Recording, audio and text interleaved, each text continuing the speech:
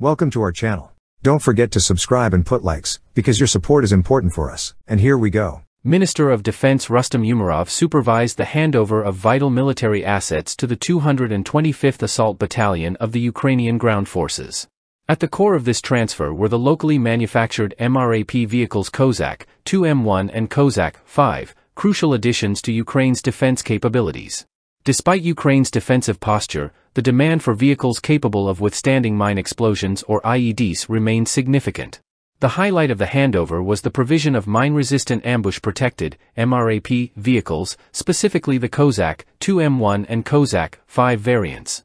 These MRAPs are renowned for their sturdy construction and advanced protective features, enhancing the security and efficiency of ground operations.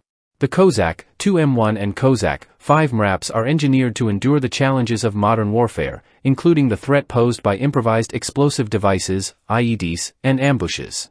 Featuring cutting-edge technology and reinforced armor, these vehicles enhance the survivability of troops operating in high-risk environments, bolstering defense against asymmetric threats.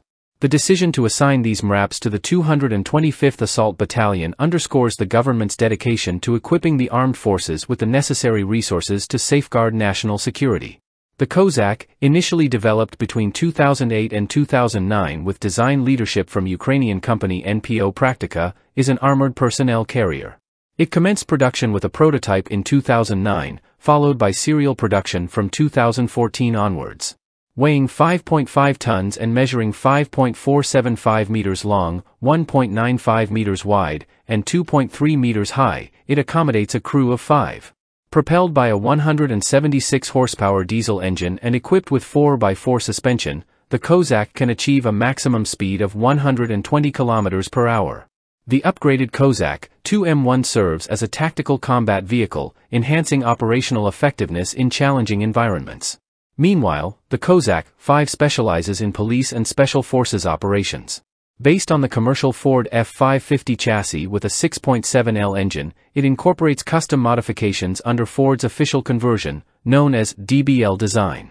This specialized version offers enhanced versatility for special missions and tactical operations, leveraging the reliability and robustness of the Ford chassis while meeting the specific requirements of law enforcement and special units. The provision of vehicles capable of withstanding Russian mines is always welcomed by the Ukrainian armed forces. Given the persistently mined terrain, such vehicles remain highly relevant, even with Ukraine's recent shift to a defensive stance. That's all for now. See you later.